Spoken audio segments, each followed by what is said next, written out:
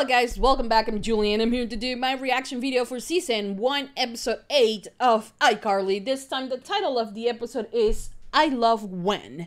And yes, we are here, we're back, we're ready for a new episode of iCarly.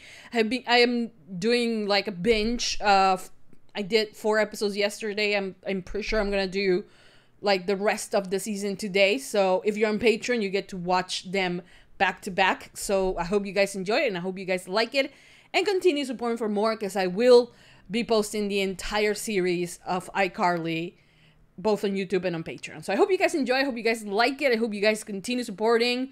I'm very, very excited. The previous episode, what was the previous episode? I Need Space. Oh, it was the with the chick, Argentina, right? You know, messing with data and things like that, and thankfully Carly's conspiracy theory worked out, and yeah, she was suspicious and she figured it out and was able to save a few people. So yeah, she should do a segment on her YouTube channel about conspiracy theories. I think she will be really good at it. But yeah, I am excited to watch this episode. I hope you guys are as excited as I am to watch me react to this episode. Thank you for watching. Thank you for all your support. Give it a lot of thumbs up, subscribe, comment, hit the notification bell. Uncut reaction is always posted first on Patreon. Like I said, by the time you're watching this, I'm probably on season 2, so go and check it out.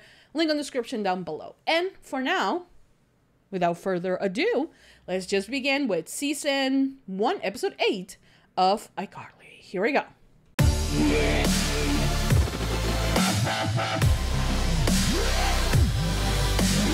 I'm gonna go find Pluto. Now that it's no longer a planet, I bet it's all sad that it's not relevant, like Kanye. Come on, Kanye. You gotta love try that. it. He always gets like this when I stay with my mom for a little while. Which I get. I'm the brightest star in his universe. You are. Town. Gwen and I are in a good place. I'm over the divorce. Really? Are you? It would take me a lot longer to get over a gorgeous marine biologist that travels the world and has eyes that just see you. Oh, girl. And I'm less over it. Is there a little thespian in here who misses her mommy? Oh, you said thespian. She understood lesbian. I love you so much.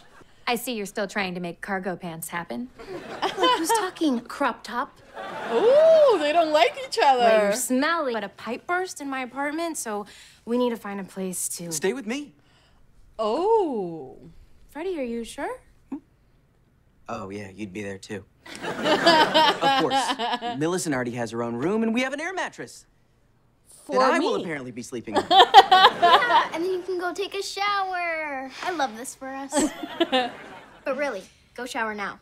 Okay, I'm glad she's sassy with You've everyone. been here long enough. Okay, so they don't like each other. Bitch. Oh, what? To see you. Why can't we stop pretending to hate each other? What? Okay, so you would be lying to Freddie and you actually like her? Are you having a secret love affair with her? Oh, no! Oh, What are you the doing? heck? I'm trying to take a shot here. I mean, what's the matter, young child? Only you could design the costumes. Oh, come on, Harper. Volunteer's the right thing to do. I believe the children are our future. Calm down, Whitney. Like you. And look at this place. Boy has taste.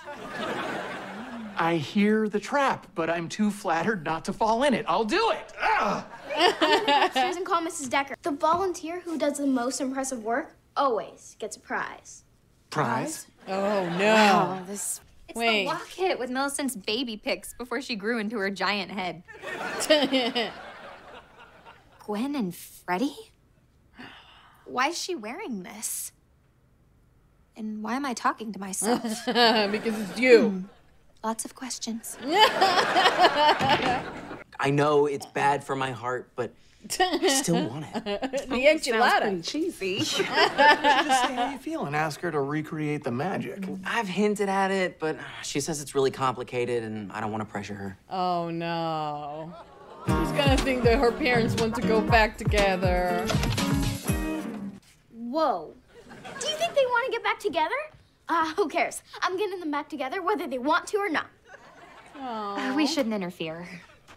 Unless we should. No, we don't want to manipulate him. Unless we do. You make good points. Look, she understood everything. She understood everything wrong. Is the enchiladas he wants, but it's Freddie. It's not impossible for him to not be actually into her again. I just know how devastated Freddie was when Gwen left. If there's a chance she wants him back, the least I could do is put him alone in a room together. Alone? Aren't you forgetting about someone? No, I remembered. Oh, Mrs. ready Benson. for a supper party? Oh. Okay, I'm sleeping at Michael B. Ugly's house tonight. It is Mrs. Benson, you know? This may surprise you, but I have never been asked to a sleepover. Oh, I wonder why. What? Millicent, can you believe that? I cannot. It seems impossible, but that is possible. Puzzle time! Ew. Puzzle piece cut. Not to worry, I have miles of gauze. BRB. Good thing I brought my mini first aid kit. Oh! Minnie. Okay. So, she's trying to set us up. This is awkward. Actually, it's perfect. There's something I've been meaning to tell you. I need to be ready. He is a grown-up. Shoot. Oh, good, you're already here. I need to measure the circumference of your head. It's a very normal size. That's not what this tape measure says. I'm making hats for everyone at the play. Or you can go ahead and tell them to give me the prize now. That's cool. Thanks. Okay. Toast is great. Go Toast. Bye. Where are you two going? It's time to puzz it up, and I'm down a finger. Oh, no. Spencer will help you. He is the best at puzzles. Isn't that right, Harper? He's the best at nothing. They're very competitive. I found his cowlick. I'm seeing someone. Oh. No! I'm just kidding. Honestly, I'm happy for you. Aw. Thanks. Then why you have the... It's working. No, heck not. We both knew this was bound to happen. We knew too. Yeah. The only part I'm worried about is Millicent.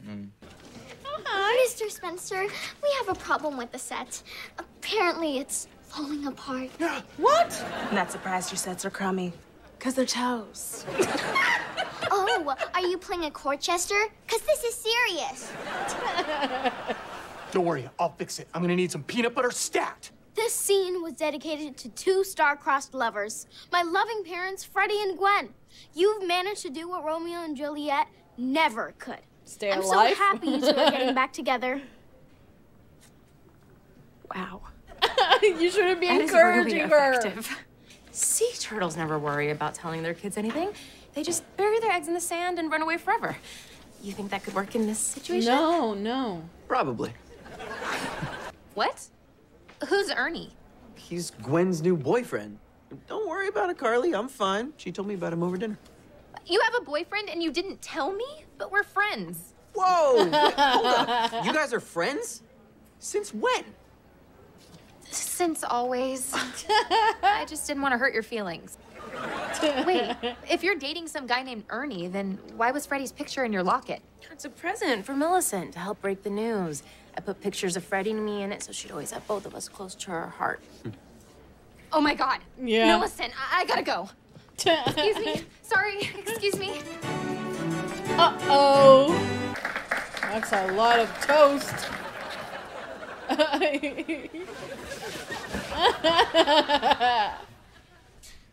If your child has a peanut allergy, please avoid this area, or there will be much ado about anaphylactic shock. And now, Romeo and Juliet! She's so cute. Olive, right? That's her name.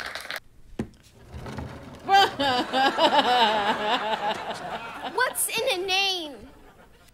which we call a rose, by any other name would smell as sweet. Thou art not the man I was expecting. I bring news, my fairest Juliet.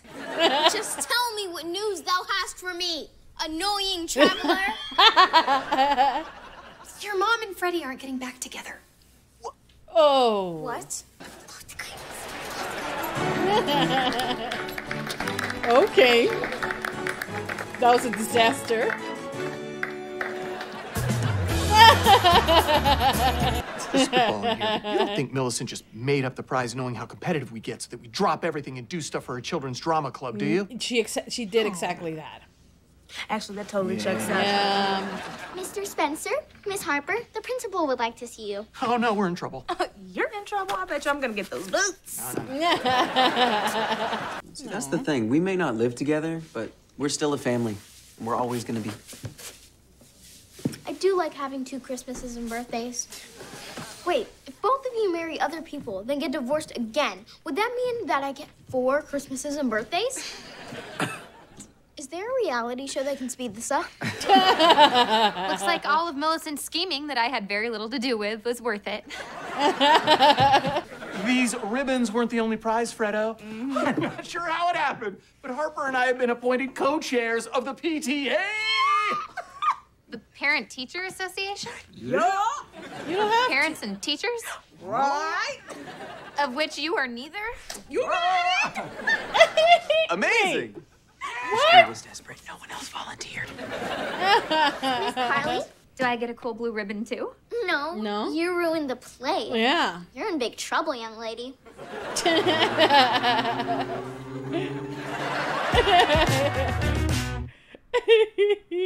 Okay, guys, so that was the end of season 1, episode 8 of iCarly. This was a very good episode. It really was a good episode. Because we kind of saw a little bit more of Carly and Millicent working together, you know, and I kind of like that because I have a feeling something will eventually happen between Freddie and Carly. So if that happens, that means that Carly has to have a better relationship with Millicent. So this was the opportunity. We met when Millicent's mom, Gwen. She's really cute. Like, I don't know how Freddie got that really gorgeous lady in the first place, but she's really cute. Very smart, right? And we also get a little bit more backstory on, like, who is Millicent's dad. Millicent's dad is gone, dead.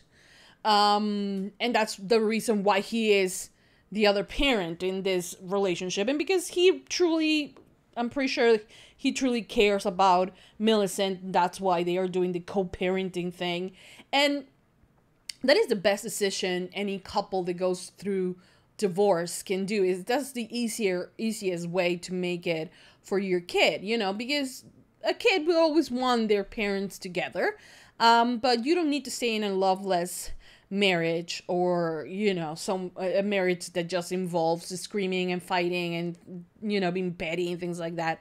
You absolutely don't need that you cause a lot more trauma that way. But for them to have, you know, come to the point of, like, hey, we still are parents and we need to co-parent this kid together, and, you know, in the process being friends. I mean, we didn't work out as a couple, but we're parents, and, you know, we establish some boundaries and things like that, and at the end of the day, we can be friends. And that is amazing. That is very mature of both of them to think and to do.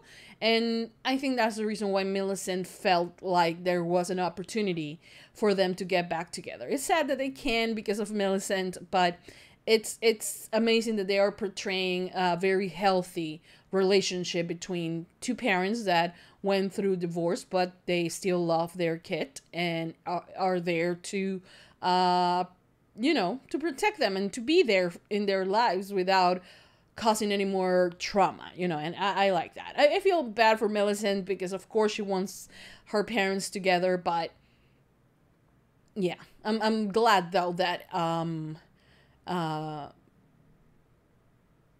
they are, you know, such an amazing role model on how divorced parents should talk and get along and all of that. So I'm really excited about that. Carly shouldn't have gotten herself in the middle of all of this. But I don't know. I think she was, since she's still friends with Gwen and she loves Freddie, she was really like, okay, maybe this can happen. And like Millicent heard that he wanted to come back to Millicent. So she thought she was doing them a favor. But of course she wasn't. Anyway, so also what happened? Oh, well, Harper, they're doing this thing with Harper and Spencer where they are very competitive. Like everything is a challenge for both of them. Every time it's like who can do it better, you know, and it's funny, but it's kind of cute as well. But I don't know. I don't really know if I mean, for Spencer, I'm pretty sure that he will agree to date her. But I don't know if Harper will want that. I mean, as much as she said she's pan, it seems like she leans a little bit more into women, or at least the comments that she makes are usually about hot women, you know. So I don't know, but it wouldn't be like too crazy to imagine that maybe Harper will end up with Spencer, right? I mean, they have chemistry. They're really, you know, they challenge each other and all of that. Could happen, I guess. I don't know. Not my first choice, to be honest, but I'm not denying that the Strays might win. Oh, well, that's unfair to say because she's queer, even if she dates someone of the opposite gender, so it's fine. But yeah, I really enjoyed this episode. It was fun. It was, I mean, Mrs. Benson was as wild as she has always been. And it's always a pleasure to see her on the show. So yeah, I'm excited for the next one, which is titled IMLM. I don't know what the hell that means, but yeah, that's it. I hope you guys enjoy. I hope you guys like it. Please continue supporting by giving it a thumbs up, a heart if you're on Patreon, subscribe, comment, hit the notification bell. Uncut reaction will always be posted first on Patreon in case you guys want to check that out. Link, as always, will be in the description down below. And that's it. Thank you for watching and for your support. For now, that's all. Yeah. Thank you, and I'll see you guys next time for more reaction videos for iCarly. That's it. Mwah. Bye, guys.